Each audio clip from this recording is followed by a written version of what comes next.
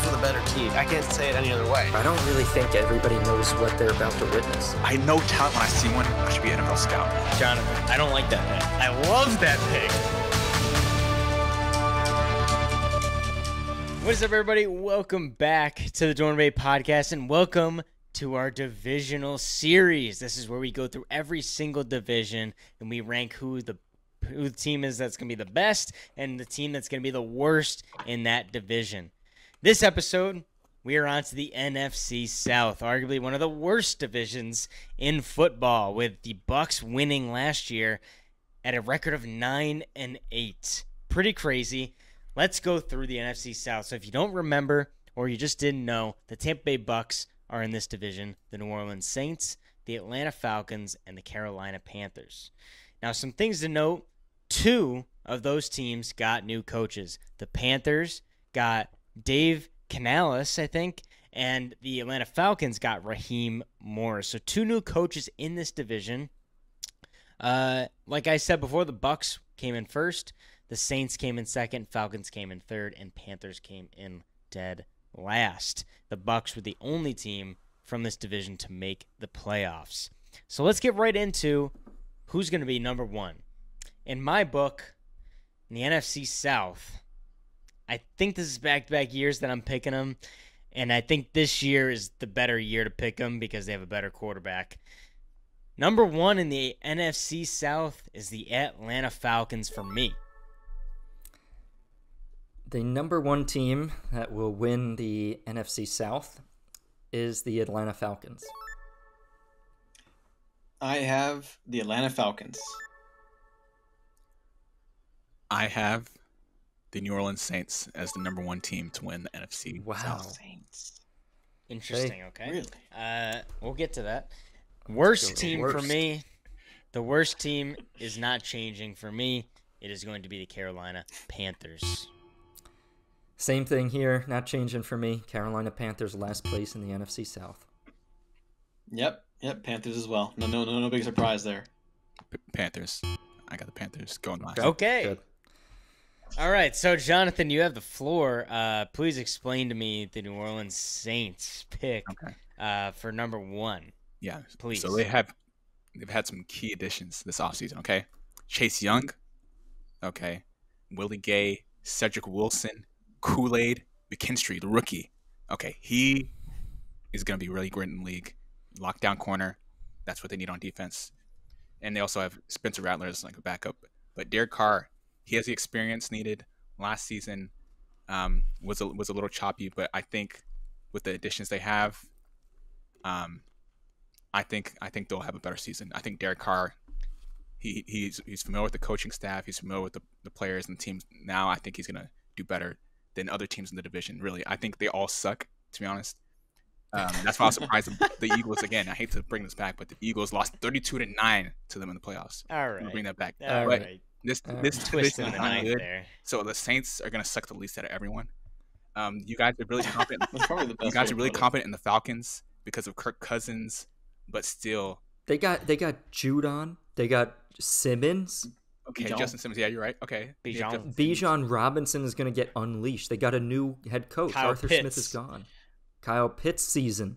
Well, Pitt's been supposed to be good. He's been supposed to be good for a few years. Yeah, exactly. What was it? Yeah, No, but but last year. Wait, yeah, who's the offensive yeah. coordinator for this? Is Raheem going to call the plays, or who's the offensive coordinator? Do we know? Let's see. I don't know. Kirk. We should. Yeah, Kirk Cousins is a decent quarterback, and yes, you make good points about Judon and Justin Simmons and all that, but Zach Robinson. yeah, they're all decent players. They're all decent. Zach Robinson is the offensive coordinator. He's coming from the Rams. So he was the passing game coordinator with the Rams. Okay. I could see Stafford, Kirk Cousins vibes. Yeah. Similar pocket style. Similar style. Okay. Yeah. We don't know. Like we haven't seen Kirk play in a while, right? He's been injured for a period of time. Yeah, Yeah. So that could play a factor. that's true. He's He's coming older. off a torn Achilles, right? Yeah, it's torn Achilles. Yeah, and he's older, so we'll see how he comes back Yeah. from that. So that's a big question mark. So that's why I'm not confident to give him the number one seed. Where Derek Carr, you know what you can get. And then from you had Rodgers going better though, right? And he's older than Kirk, and he's also coming off Achilles. He had the Dolphins, right? You had the Dolphins. Yeah, the Dolphins. Oh yeah, The Dolphins. Yeah, the Dolphins. Sorry. So yeah, the Saints are gonna win this out of everyone. The Bucs are close second, to be honest, with Baker Mayfield. He got paid pretty well this offseason. Jordan Whitehead, they got Jordan Whitehead. Bucs have a decent squad, so I think they'll get second. It'll be close with them and the Saints, but I'm surprised you guys said the Falcons. Really, I think I'm really shocked by that. I'm swooned by their off-season additions. Yeah, so me too. I could not pick them. Yep. I think a close second I have is the Bucs. Yes, me too. But Bucs for my second as well. And Jonathan, you said it the best. Like, I think this is more like, I'm not too personal about being wrong here. I think it's just who's going to be the least worst. Yeah. And I think for years it's been with the Falcons with the last coach where they draft Bijan but then barely use him. Like, there was no like the most inverse logic that I'd ever seen in a coach. It was like, we don't want to use our best weapons. We don't want to put them in a position to win. Like, I just never seen anything like it. yeah, he's And dumb. they have talent. And then I feel a little bit, that's why I think it's still least worst. Like, I wouldn't put any money on any of these teams like making a Super Bowl run. But with the Falcons, they have the talent. I still put the question mark of like, they draft the quarterback, but they pay Kirk, but I kind of get it where it's like Love and Rodgers, you think. So they kind of long term, but I think they will be the least worst. The thing with Baker compared to Carr for me is they're both, you kind of know what you're going to get out of them at this point, and I feel like the Bucs had a better team in place, more meld. I respect the Saints though, but that's why I was like close second amongst those two. I probably put the Bucs over. The Panthers though, I think they have one of the, with the owner making the news for non-football reasons, I'm like, they might have a Dan Snyder, not Dan Snyder, but like they might have a long-term issue on their hands if they want to win. Yeah, Baker had a really good season last year, and he surprised me. And if you told me last year, if you were comparing Baker or Derek Carr, I would say Derek Carr is better. But after last season, I'd rather have Baker. And Derek Carr, Yep. I don't see any life left in the guy at all. Really?